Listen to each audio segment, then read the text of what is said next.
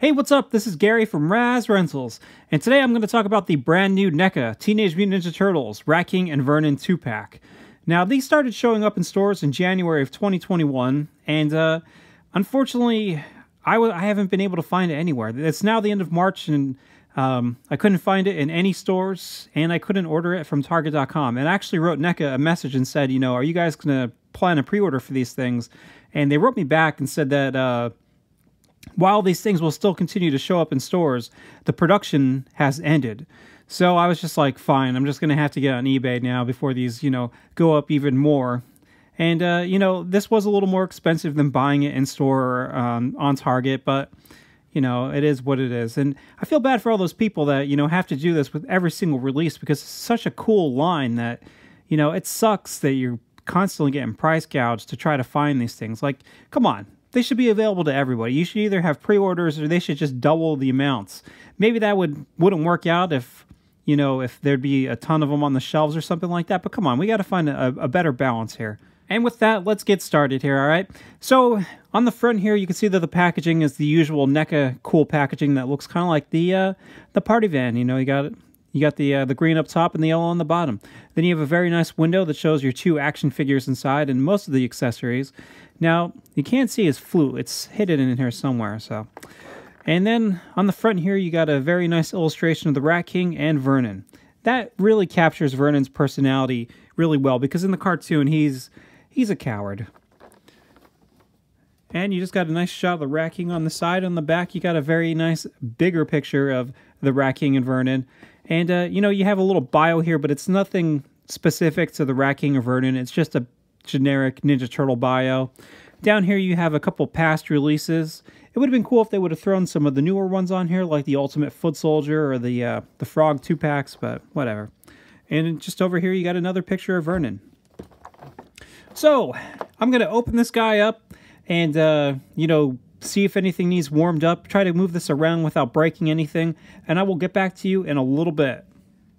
Okay, so here's the guys out of their package with all of their accessories, and I'm going to discuss all their accessories and show how they look in the cartoon, so you can kind of compare them and see what's what.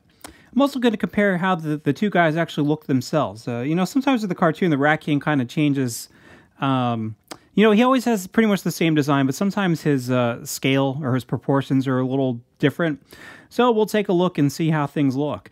But here's my first impressions. Right off the bat, I gotta say that most of their joints work exceptionally well. Like, they're not really tight. You know, they don't get stuck. I wasn't really fearing breaking any of them.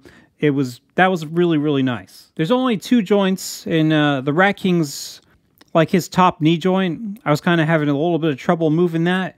But other than that, everything moves like smooth and great. Same thing with Vernon. All his joints worked very good too. Now, there are some spots on there where I'm a little worried about possibly breaking them just because they're small pegs and stuff like that. And you just have to be careful. Like trying to remove his arms to replace them with the rat arms is, you know, it's a little scary, especially when you can't return these things or get any kind of replacements. And let's see, what's my next comment? Oh, yes. The other thing is, too, is that lots of times with the NECA figures, you know, you have the joints and you have those little pins and stuff like that. And lots of times the colors of them will be very different than the body part they're connected to, and they're painted that color, right? So as soon as you start to move them around, that paint will start to flake off. Now, you do have a little bit of that flaky paint, but I think that they have matched the pins a little better than usual. So, you know, we'll get into that more when we get into down into the figures a little more and get to paint, but that's my first impressions. All right, so let's start with the Rat King, and then I'm going to work my way into Vernon. A lot of the Rat King's accessories kind of inspire the Vernon accessories, so we'll start with the Rat King first. Like I said, you know, the body is actually really good on this. I really like all the stitching on it. I think that looks great. I looked through all of the Rat King's appearances. In the cartoon, the Rat King appears in multiple episodes during Season 3. He appears in 2 episodes during Season 4, 1 in Season 5, and then 1 in Season 7 and 1 in Season 8. So he, unlike a lot of other the Ninja Turtle villains, he actually shows up here and there pretty frequently. In my opinion, this Rat King figure looks kind of like a mix of the first appearance of the Rat King, which is Enter the Rat King during Season 3, and he also kind of looks like a mix of the Rat King from Were Rats from Channel 6, which was during Season 4. If you look at the toy here, the proportions seem pretty close to those. I mean, the biggest difference is sometimes he just appears a little more bulkier. But, you know, even in those episodes, he can change sizes from shot to shot. So it's never anything really super consistent other than the basic design of him. Every episode of the Rat King is very consistent with his costume. Like the, you know, you have like this little... you have this wrap around his neck. You have the one going over here. It's diagonally on his stomach. You have one for the belt. You have like his wrap diaper. And then you have the ones on the thighs, the ones on the legs, the ones by the ankles, and the ones on the feet. Like every single time, you know, you have the same ones on the arms. Every single episode he's on, he has that. One of the biggest differences is sometimes in the first episode, you have like a double wrap going around his nose. And then other than that, in Season 8, when he shows up in the episode Wrath of the Rat King, he's wearing a fedora and a trench coat. I mean, who does he think he is? Darkman? So, to begin with, I gotta say, I really like the paint on this guy. I think he looks great. There's only one spot that looks a little rough, and that's just this little worn part on top of his hair. Other than that, though, like, everything is very clean and crisp. Sometimes with NECA figures, you get wonky eyes, but this guy's eyes look great. Look at him. He's staring right into your soul. He recognizes the rat deep inside of you. I really, you know, I love the, how you have like the black lines and then you have these fat stitches. And, you know, each one of those is painted and it's painted very clean. Same thing with on the pants down here. That all looks good. And I just really like the color of the pants, from the light green in the front to the dark green in the back. Like the cell shaded look, I think really makes this guy pop a lot. I think, you know, in general, he just looks fantastic. And like I said, sometimes in those episodes, he appears a little more bulky than this figure. But in general, he still looks good. He still has kind of like this fat neck, and he still looks very muscular. Very different from the design of the original Rat King action figure. Like, that was one of those things where, like, you saw the toy and he looked kind of monstrous, and then you looked at him in the cartoon and he kind of just looks like a muscle guy. And what kind of clothes would you even call these? These are like bandage clothes or something like that. But I don't know. It looks very good. The only thing here, right? You have this one wrap, this piece. It goes across diagonally over his torso and then comes back down here, right? And if you look at on the back of the package, here you can see that this wrap is supposed to hold this flute piece. Like, you're supposed to stick it in there. And, you know, I cannot get it to do that at all with this action figure. There's no, like, give here whatsoever. And there's actually a peg that's connected to this wrap that sticks in there, so you can't really move this around too much. Because on the back, right, it looks like there's a spot here. It looks like there's a little gap from where you're supposed to put that flute, unless you're supposed to stick it back here. But, you know, like, there isn't much give here to put it either. So, yeah, because you have it where that peg is right there attached to this wrap, you know, I cannot move it to try to even make a spot there to stick that flute in.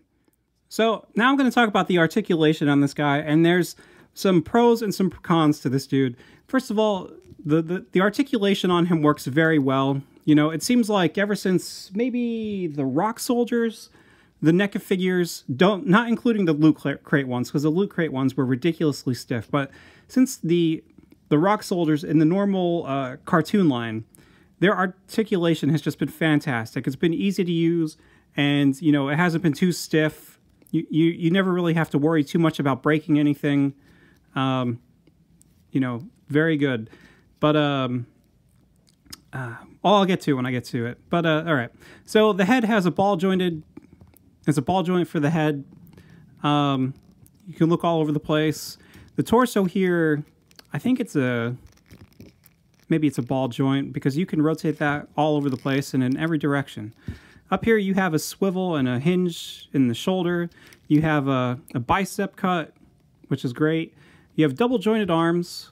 And, you know, sometimes I'm a little harsh on double jointed elbows and stuff like that. But these ones seem to work pretty well. You have a hinge and rotation at the wrist. You know, I got that backwards. I'm not sure if I can't get his waist to rotate, so I don't know if you're supposed to do that. Now here is where some problems occur. All right, his hips, I really like the way that NECA has been making these newer leg joints. I think that they're great. I love the system that they have where you have a ball joint, you have a ball in there, and then, you know, the hip wraps around that ball so you can twist it, and then there's also a cut at the top of the thigh, so you kind of have a double rotation, and it, you know, you can move it all over the place. I don't know how to really describe that, but that's the best I can do, right? So, but here's the thing, right? This, the pelvis piece here is like an overlay. It's a soft rubber overlay to hide whatever they're going to reuse now for every single character in this scale.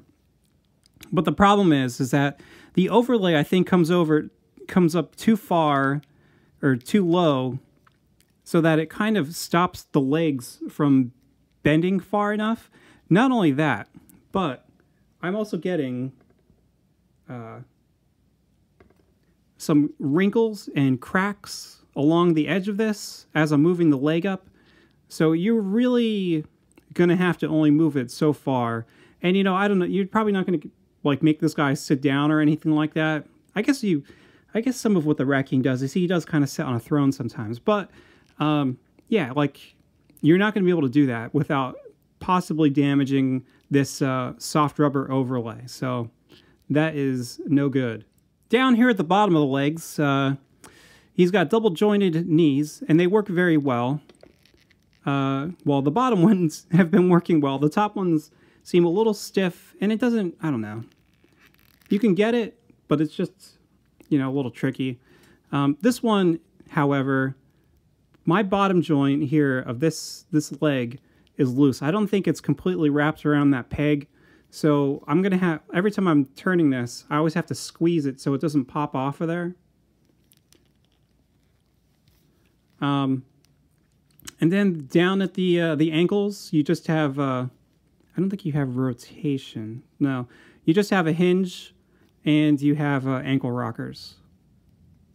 Like the muscles and everything like that in the front and in the back, they just look great. And then like the stitches on here just look fantastic too. Like everything about it is great, except, you know, I'm not too fond of these, like the rubber, like you can feel that there's a lot of space there between the, this wrap diaper and his actual pelvis inside.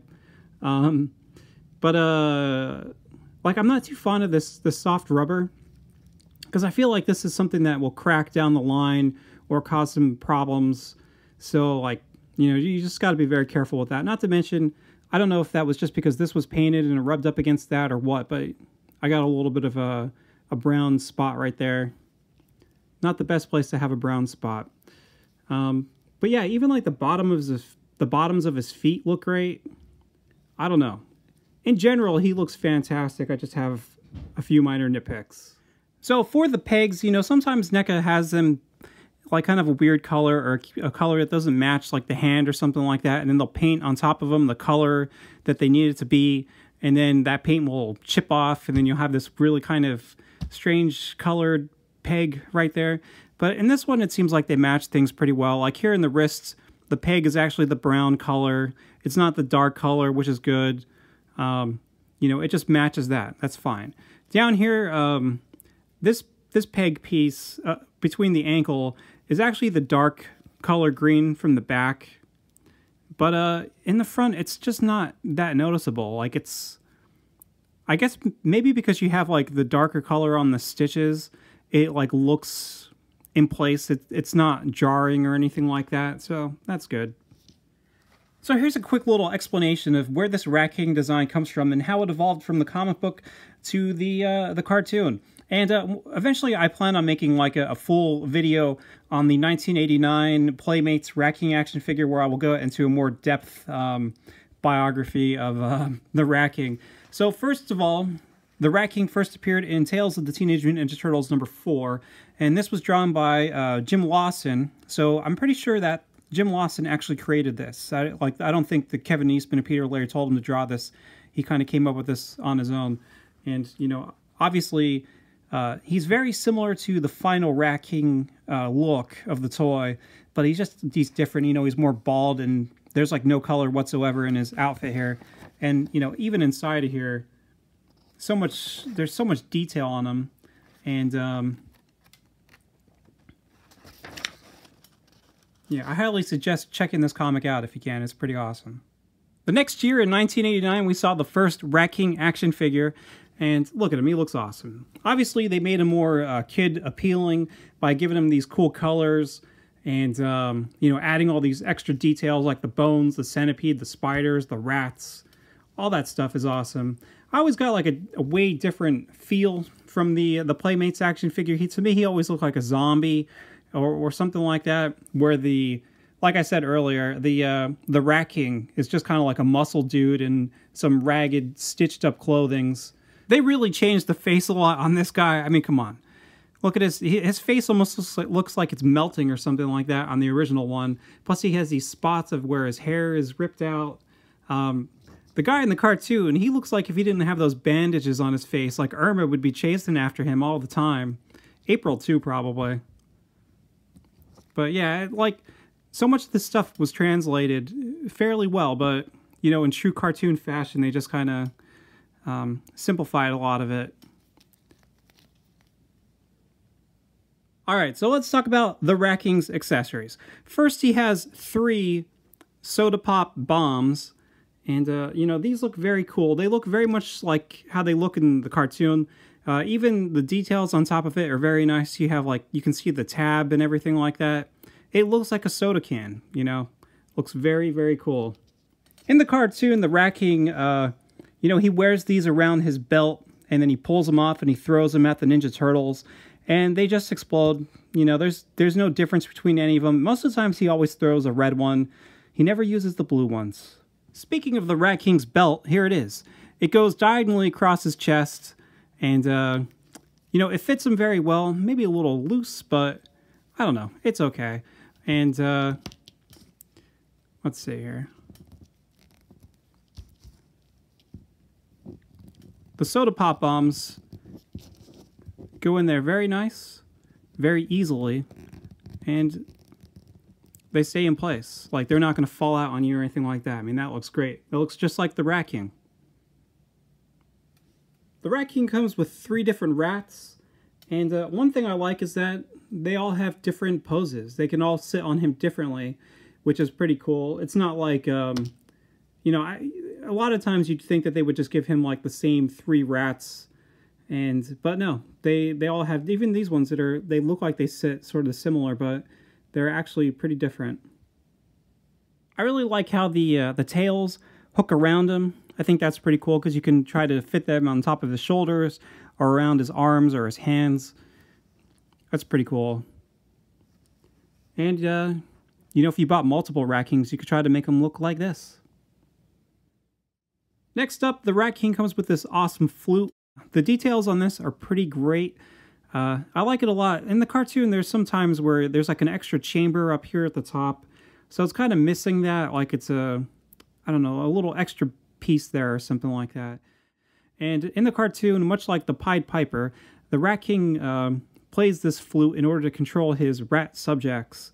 In the first episode, Enter the Rat King, he also uses the flute to control Splinter, but by the middle of the episode, Splinter breaks the spell. And later on, when the Rat King tries to use it again, Splinter is able to fight it off without any problems. In the episode, Were-Rats from Channel 6.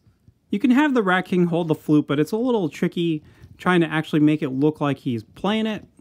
Like, I don't know. It's hard to, even with these double-jointed elbows, it's kind of hard to match things up appropriately. And he can only hold it with his left hand. This is the only hand that the grip on it is small enough to hold this, but it's still a little loose. Kind of goes a little bit all over, but... The Rat King comes with a canister of Ooze, and this is actually pretty cool because it's different than all the other canisters of Ooze we've gotten so far. What's the difference? Well, you can actually open it up, and inside you can see the ooze. And you might be wondering, why is it like kind of weird looking inside? Well, in the episode where Rats from Channel 6, the Rat King comes across this canister of ooze in his domain, and it's something that like Shredder accidentally left there. And somehow the ooze became unstable. And that's why whenever he puts the ooze on Irma and Vernon and turns them into were-rats, they change back to humans eventually, because it's unstable and it doesn't stick. And then later on in the episode, the Rat King is able to turn them back into rats by playing his flutes. But more on that a little bit later. You know, you can see the Rat King can hold this canister of ooze with this bigger hand. This, I don't know if you'd call this even a gripping hand. To me, it looks more like a I'll get you kind of hand. But you can easily pop the canister right in there. The Rat King comes with 5 different hands. First, he has these, like, very big gripping hands, like I showed you with the canister, or, as I like to think of them, bah, I'll get you hands. He also comes with these tighter gripping hands, but they are also different sizes. And on the left hand, you can use that to, oh, come on. He can hold the flutes, and then on the right hand,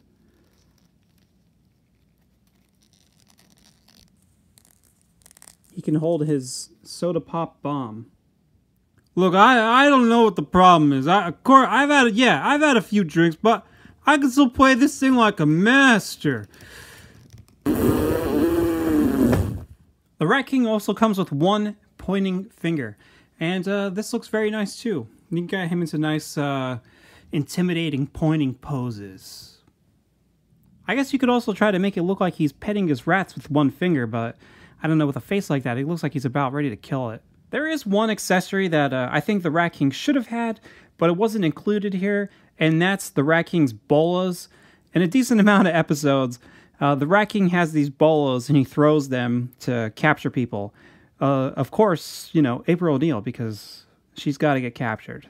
So here's a size, or a scale comparison with the Rat King. Now, you want the Rat King to tower above the Ninja Turtles, and actually in the cartoon, it's a little trickier trying to find shots of him with the Turtles. Like, for whatever reason, like, their battles usually consist of him being a little far away from them, and, like, he fights Splinter in Were-Rats from Channel 6, but, like, most of the times, like, he'll just throw a bomb and then run away at the end of an episode or something like that, and, like, you hardly even see him. But you still want him to look intimidating next to the Ninja Turtles. So I do think that his height is pretty good. And, like, this is one of those things where maybe it'd be cooler if he was a little bulkier. He's a pretty good size here next to April. And you do actually see him next to April a lot in the cartoon because, you know, she gets kidnapped a lot. Here he is next to the Shredder and Leatherhead. And it might be hard to see it on screen here, but he actually is, like, a little bit taller than the Shredder, which I'm fine with. It's, for me, like, even though you hardly ever... See, I don't even think you see him next to the Shredder ever. But I just kind of picture him to be a little bit taller and bulkier than the Shredder. And the Shredder being, you know, he's like a master of ninjutsu, but he's a little smaller in size. And yeah, I think that proportionately it looks okay. Like, obviously his muscles are a lot bigger than the Shredder's. Although his torso is roughly around the same size. And you know, you have to see how he looks next to Leatherhead because, you know, in the first episode, well, not in the first episode, but you have 2 team-ups, sort of, or crossovers with Leatherhead and the Rat King. First, you have Leatherhead meets the Rat King in Season 3, and in that episode, the Rat King kidnaps the Leatherhead, and at first he wants to force Leatherhead to help him defeat the Turtles, or maybe do some kind of scheme or something like that. I can't remember exactly. But Leatherhead breaks away, and then he tries to kill the Rat King by blowing him up with a bazooka. And that's a pretty cool episode. And then later on, there's an episode in Season 4 called Splinter Vanishes. And in that episode, Leatherhead and Rat King are actually working together. You know, they're actually a team, and they're trying to make these robots. Robot rats and robot alligators or crocodiles. I don't know, it's kind of weird, but it's okay. All right, and now before I get into the full Vernon review, let's talk about these cool were-rat Vernon pieces that are included here.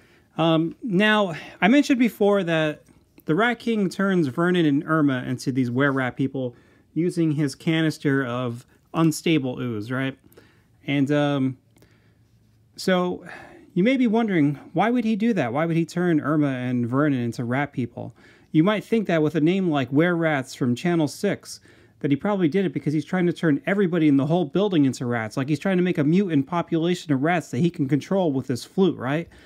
No, he turns them into rat people because he wants to use his flute to make them go up to the surface from the sewers and find him food. That's it. He just wants them to find food for him. The Rat King in the cartoon sure is different than the one in the comic book. In the comic book, he's more mysterious, and there's like a, you know, you don't know if he's like a spirit or like a monster at first, and like, I don't know. There's lots of cool things going on with the Rat King in the comic books. In the cartoon, he can be intimidating, but he's also a little goofy.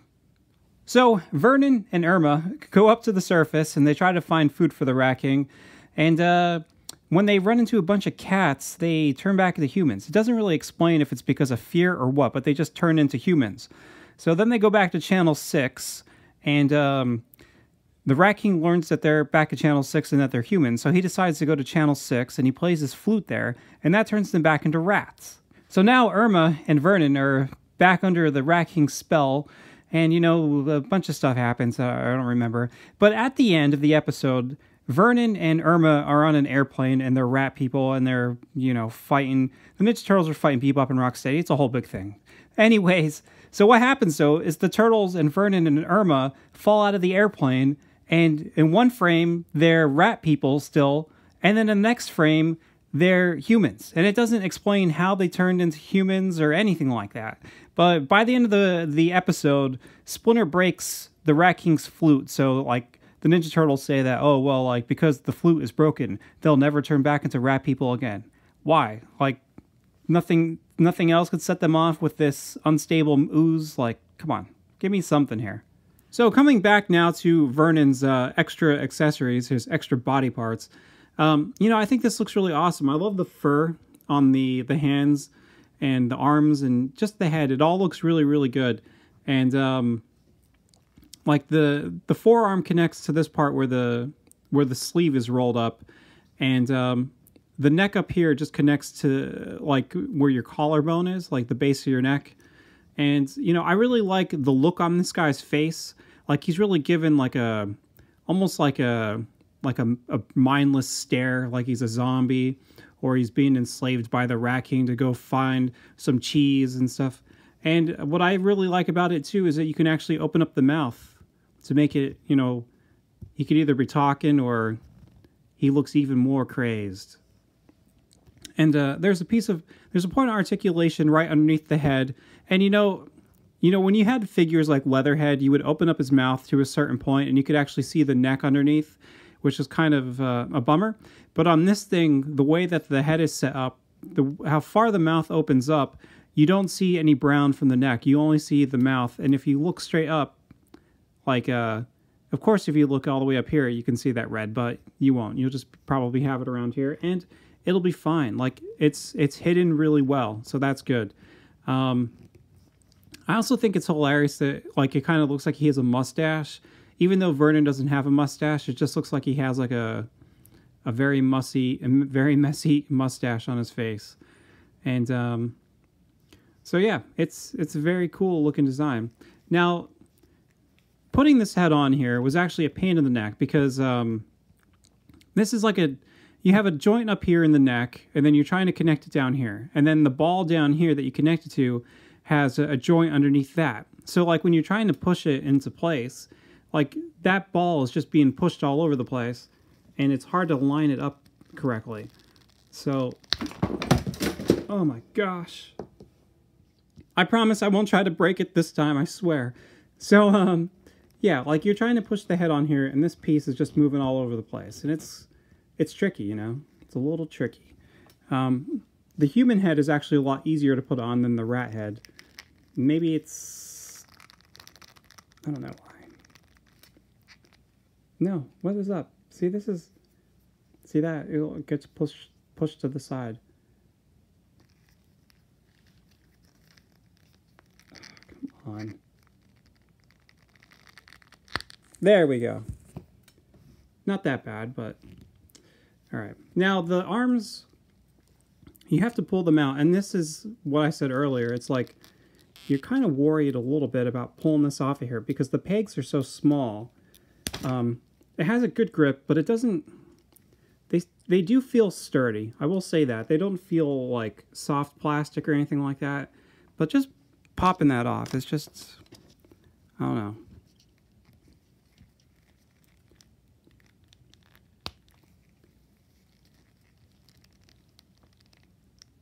Come on. Oh my god. Oops.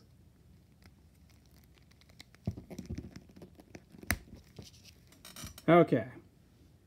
And here he is in his human form, all put together and away from the lights so I won't knock them over. Here's Vernon Fenwick.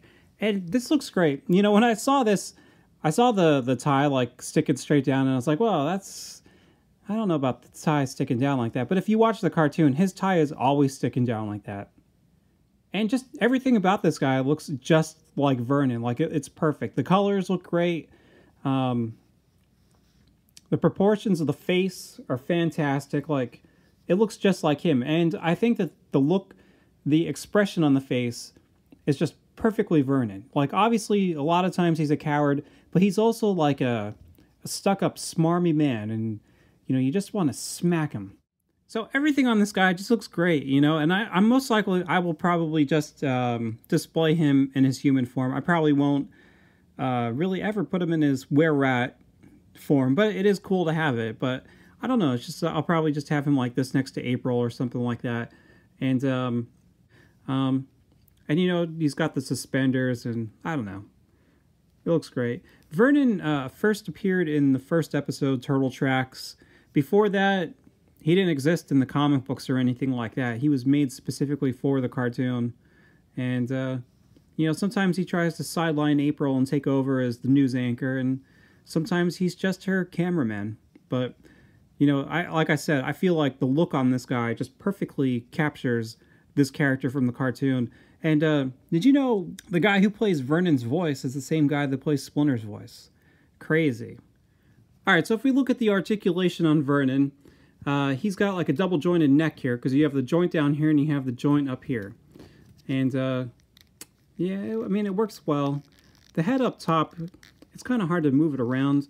And sometimes when I first got this, like, the neck was in the wrong place, but you need to find the Adam's apple and match up the top of it with that.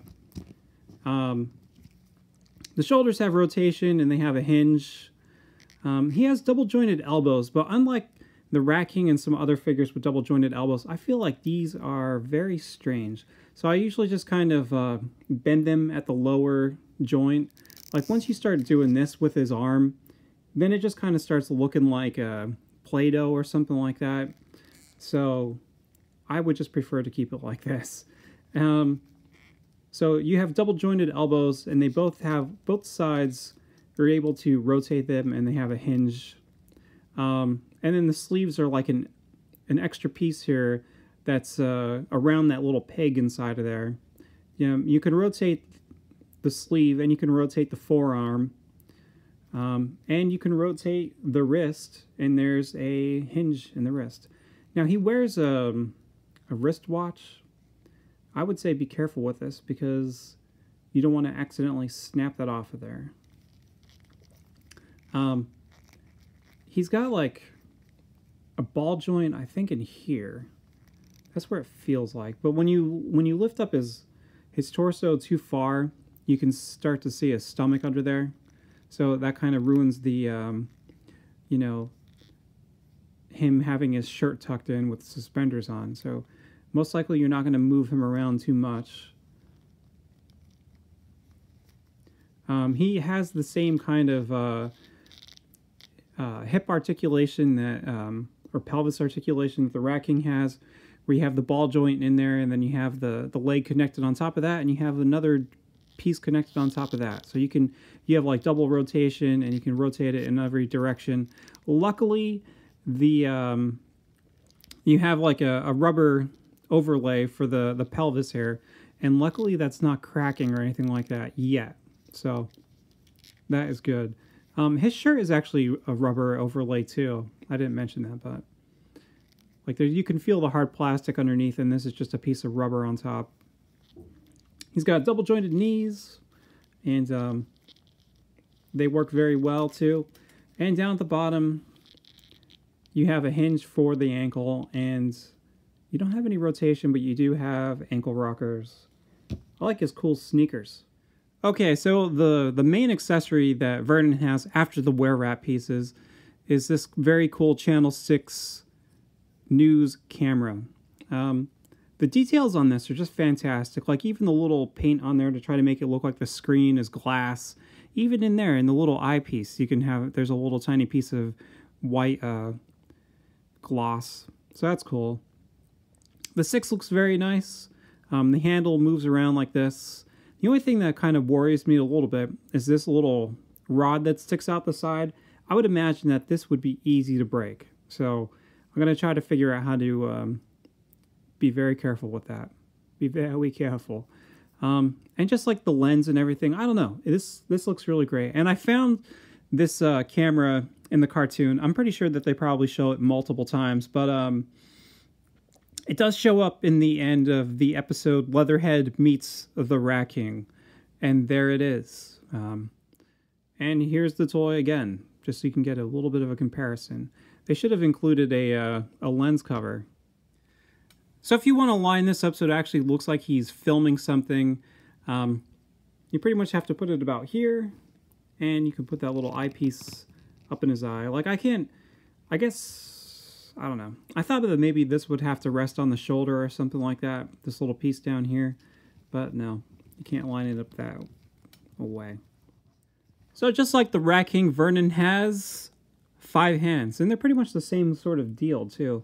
Where you have a set of gripping hands. So you can grab onto your camera. You got a very nice pointing finger. And you have one set of "please don't hurt me" hands. And one thing you should know is that the wristwatch is removable off of this hand, so you can, if you wanted to, you can put the wristwatch onto these hands and switch it up whenever you want. Here's a human comparison of all the humans in the line, and they all look pretty good, except for April. April's got some problems.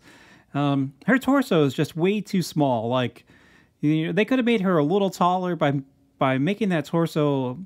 They should have filled it out and just made the proportions a little better here. It's way too thin, and I don't know. She just looks way too small compared to the other ones. And plus, she's got no neck, and her head is huge. Like, her head matches in well with the other guys, but I don't know. That upper torso just needed some work. You know, maybe Casey Jones's head, his head might be a little too big. But other than that, you know, everything looks fine. You know, they're all, it's cool because they all have completely different designs, but they all look like they're from the same universe. Maybe some of it's because of the black outline on all of them, or maybe it's just because they all, you know, they all fit really well in that Ninja Turtle universe. Just like April, never helping out and always getting her scoop. You know, with the addition of Vernon here in the Rat King, it's just like, it's so awesome how this NECA line is just filling out.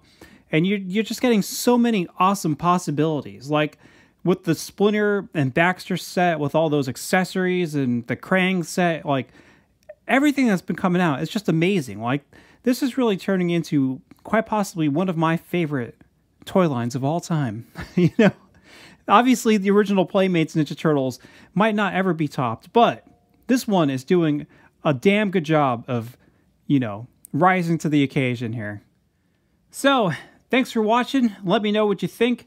Did you luck out and find this at your Target? You know, I never even found any of those restocks either. Like they were putting out more Triceraton Infantryman's and Roadkill Rodneys and the other 2 Triceratons and all that stuff. And I never found anything. So, you know, how'd you do? Talk to you later.